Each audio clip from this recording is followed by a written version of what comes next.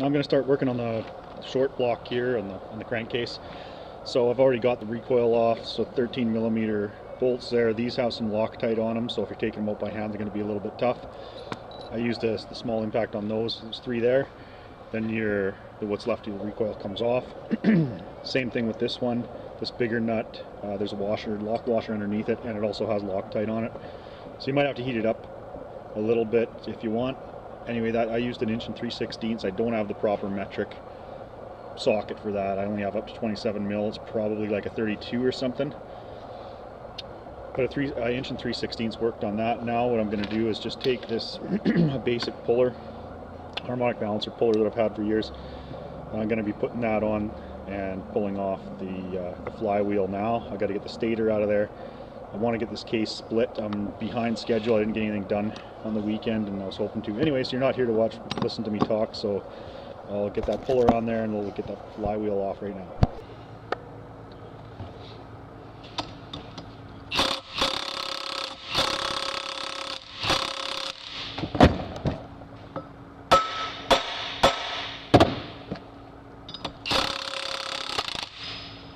Oh, that is tight.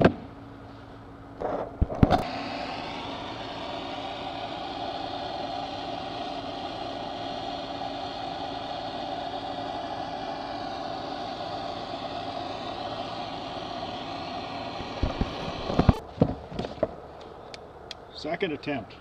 See if we can get her.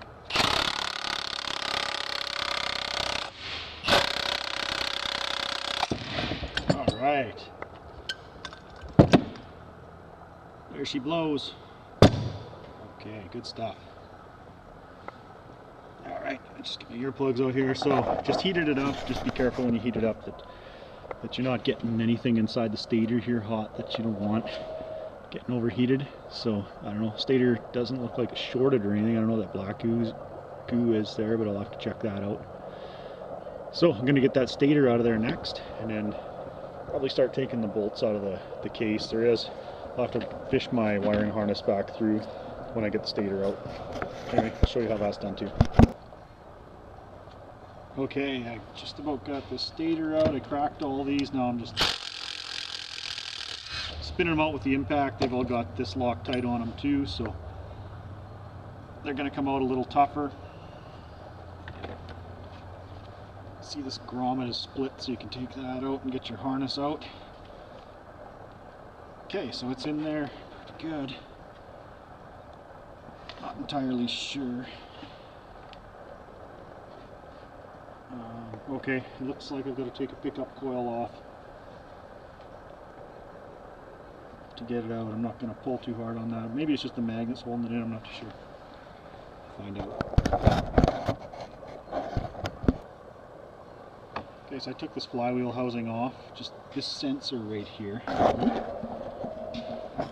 has got some glue on it that's glued right into that area. This goes on there like that. So you got your torque screws holding this flywheel housing on. Pop that off, but it's going to stick here. It's got a bunch of silicone in there. So I just was able to get in there with a utility knife, my Olfa, and I just cut that off. Just trimmed that off a little bit. So when it goes back together, I'm going to have to reapply. I'm going to put some more glue on here. Just be careful because you can see how, sorry, shining at the right spot. I'm not pointing in the right direction here. You can see there's exposed wires there. Right, see? So anyway, I'll have to put some new glue on that. It's also glued back here behind the stator. So you can just carefully, you can get in there and pry in behind. There's a rubber strip here, I'll show you. And just work it, you know, very gently. You don't want to break a wire or short your stator out or anything. And you can see there how there's kind of a rubber mat that's glued onto the stator, and that was stuck to here. So you can kind of get a screwdriver in there and just kind of work at it. Don't get too crazy. And then the harness should fit through there. Now the grommet's out. There's no doubt that this is a lot easier to do with the engine out of frame. Okay, so I'm going to have to take this pickup coil off. I found that, I don't know what that is, T50 or something, but Still plug wrench works, chainsaw wrench. Anyway, let's get that one out of there.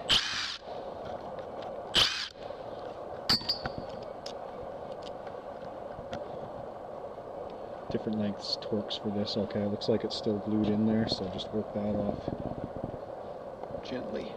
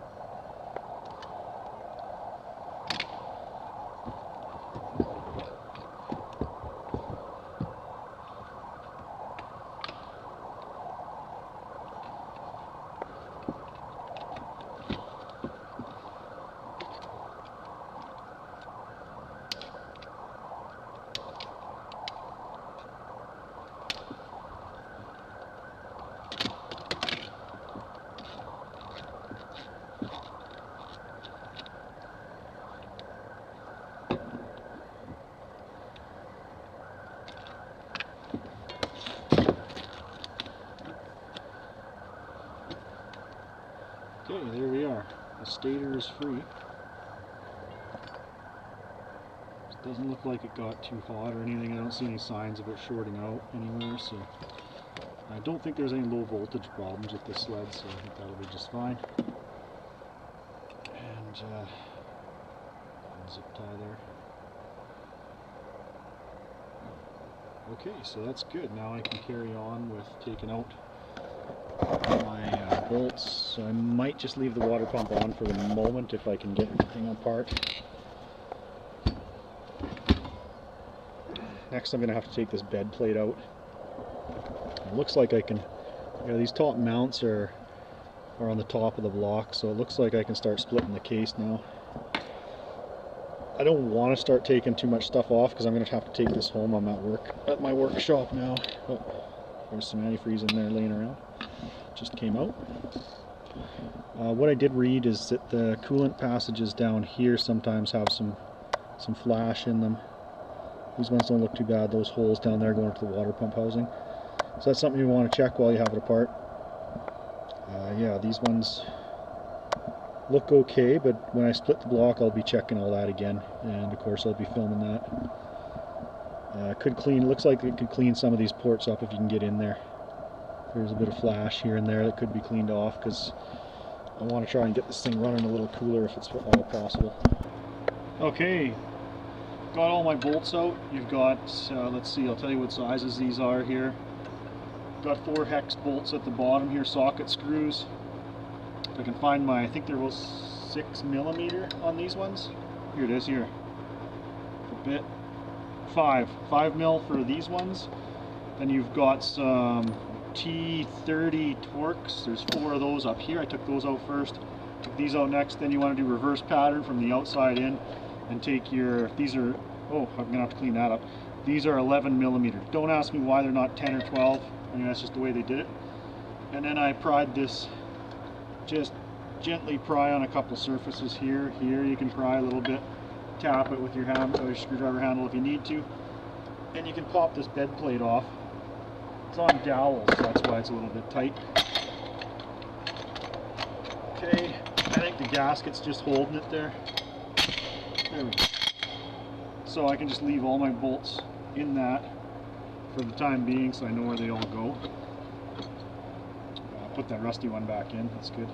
Alright, so that's what you got, bottom of the case. So I guess that's just a bed plate to help hold the cases together.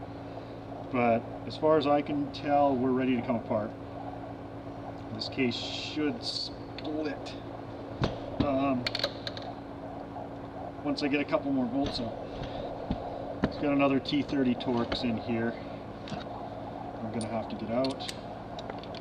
Let's see if I can get it with a wobble extension here. I don't know if that's not going to do it. Okay, I got to go get a, I think, it looks like those are on a 10mm hex and or T30 Torx. Oh, I can get a Torx in there, so I can get it out. Okay, there we go. So I found that a still chainsaw wrench will also work, and I just happen to have one handy on the bench here, so that's why I'm using that to get these ones out. Because it just happened to be here. To get them cracked, sometimes you can get enough of a bite on them to get them out.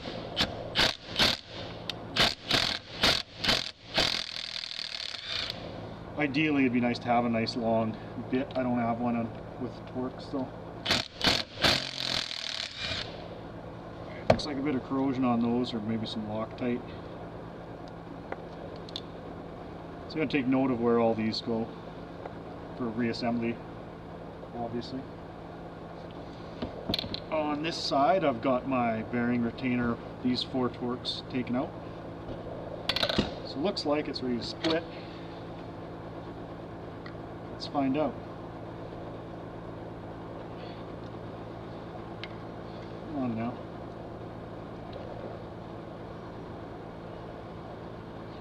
It's going to hold together because there's some gasket friction there, of course. Just double check and make sure everything's out.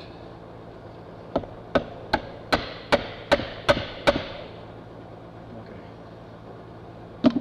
Missed one right there. Last thing you want to do is start forcing stuff.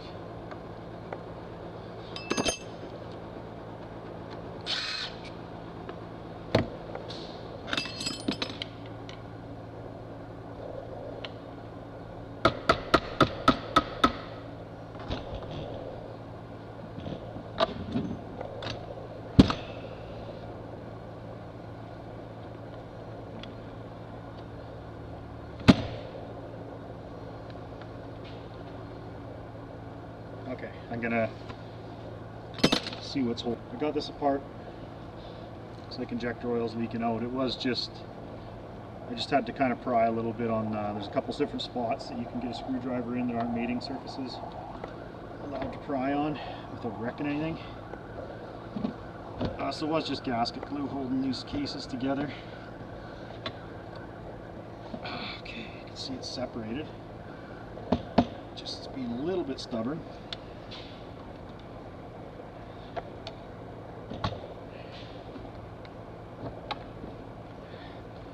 The dowels are probably holding it now, so just want to be real gentle where you, careful where you pry. And nothing serious is holding it.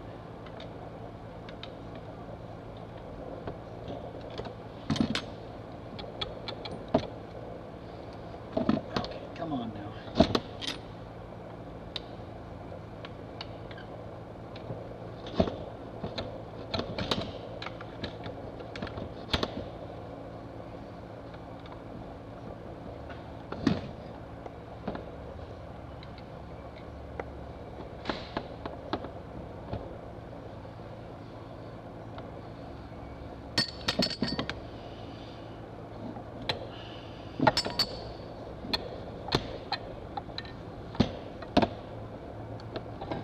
There we go. Time. Okay, so that water pump cavity looks like it stays right full of oil. I'll show you that. I was curious to see, okay, so I don't know what this brown grease is, but I've seen that before. This is on the mag side of the crank, and I've seen that on the forums, guys taking pictures of this. That's not Isoflex grease. At least I don't think it is. I don't think Isoflex turns brown like that. Like, this is still transparent. So somebody possibly greased that with a different type of grease, which I don't think matters. I don't think Isoflex is absolutely necessary. I know a lot of guys just say it's worth the money, but anyway. So you can see all the oil in there. Cavity's right full, like there's 1.5 inches deep of oil in there. So on reassembly, we'll take note of that. That's to lube the water pump drive gear, I'm guessing. Here's this seal's brand new. I've just re-greased that one. Unfortunately, it was a waste, but it's done now. Okay, and there's the crankshaft. This crank was in pretty good shape, but it this bearing was loose on the shaft like I showed you in the first video. So it was time to replace it. I'm not going to take a chance on it. I had to do the top end anyways, so that's where we are. So anyways, I'm glad that I got this cracked open and I'm ready to put in the new crank, rebuilt crank. I just had to take a dead blow hammer and tap up on it a little bit. Of course you want to be gentle while you're doing that, but it's just the friction from the lock rings, like on the bearings here. That's all that is that's holding in the crankcase here. There's a little bit of friction there. You know, these seals and stuff like that. So you just got to tap it out, be careful with it. I don't see any damage in the crankshaft. Like, these are a bit dirty, the bearing surfaces here where the bearings go in, but I don't see any pitting. I don't see where, it doesn't look like any of them were turning inside the case. So as far as I can tell, the cases are in good shape. This crankshaft actually looks like it's in really good shape. Like, there's no play in the rod bearings. This mag side bearing looks good. Again, I don't know if somebody had greased this and I don't know what kind of grease they used. This stuff looks like it's a dark brown. It doesn't look like rust mixed with Isoflex white grease. This is a clean, like, there's no moisture in this grease. This is the color that it was, whatever that is, dark brown, almost black.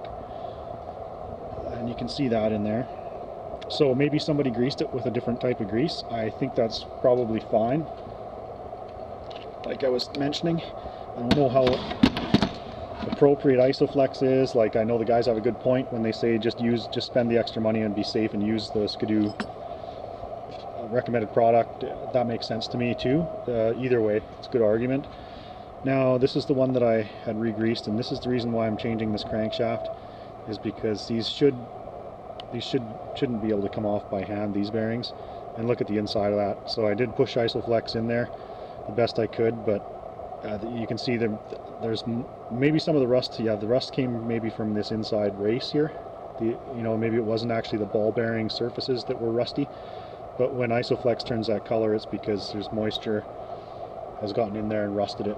And it's also, especially if there's a little bit of corrosion, which you can see, a little bit of rust, that shouldn't be that loose of a fit. So that's why I'm doing this.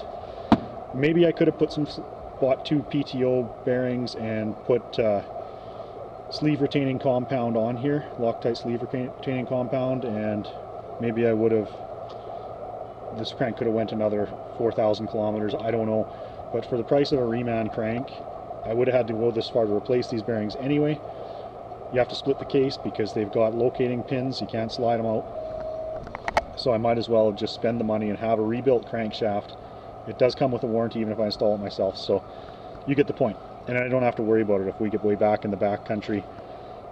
I don't have to worry about a crankcase failure or a bearing failure and then a heli lift out, which is going to be just about probably the same amount as a crankshaft anyways. This inside bearing has play in it. You can probably, maybe you can see that. That's loose. And look at the grease in there. Nasty. Yeah, so that bearing's loose. Alright, so I think I made the right decision by doing this. I'm sure you guys all agree. It's unfortunate that this crankshaft, because it looks like it was in good shape. I was going to check the run out, but I'm kind of in a hurry. I just wanted to check run out of curiosity to see if it had a bit of a wobble to it. At this point, I don't really, you know, I was curious about it, but I don't really care. I'm replacing it anyway, and I'm kind of in a hurry. I want to do some more riding this year, and I'm going to have to break this engine in when I get it going. So sorry about that, but I'm not going to check the run out on this crank. But as far as I can tell, it looks like it's in pretty good shape. Maybe I'll put it on, if I get some time tomorrow, maybe I'll put it on some, I'll rig up some blocks of some sort that I can put it on in here, and I'll bring the dial indicator and take a look at it. So the other thing that I'm going to do here is dump that oil out of there. Is I will be bringing the monoblock back down here, because this is where all my air tools are anyways, most of them. And I'm just going to polish up the ports here, so the transfer ports. This isn't very rough. These castings are done quite nicely. There's no flash or anything, but I'm not going to remove material. I'm not going to change the shape of this, but I am going to gasket match it and make sure, because I did polish up the cylinders and take some casting out, this casting flash out. So if it doesn't match up, if there's a little bit of differences here, I'm just going to I'm just going to match that up so it's got a nice smooth transition from the cylinder. That's the only, I'm pretty much done with porting, but that's the only thing I'm going to do. I think I could gain a little bit by polishing this up. Maybe I will, maybe I won't. I don't think I'm going to do any damage though. You guys have probably watched the videos on two-stroke porting and guys say, be careful, you can make an engine peaky, you can lose power. That's all true, but I don't think that you can do anything. I don't think you're going to do any damage by just making these, especially on a direct injected engine, making these like polished up smooth. Alright, so that's where I'm at tonight. You know, I kind of wanted to be going back together right by now, but whatever, I'm running behind schedule, that's life. It won't take long to get this back together. I'm just going to check the run out on the new crank, because I've read different things about the company that rebuilt it. And some guys say that the early ones had a little bit too much run out, and you got to make sure to trim up. I'm just going to check it to make sure before I put it back together. And then, you know, I'm going to clean up that flywheel, the rust off of that, because that's pretty rusty. And then I'm going to put a little bit of fluid film on there and wipe it off. And then we're going back together. So I'm looking forward to getting back on the snow here.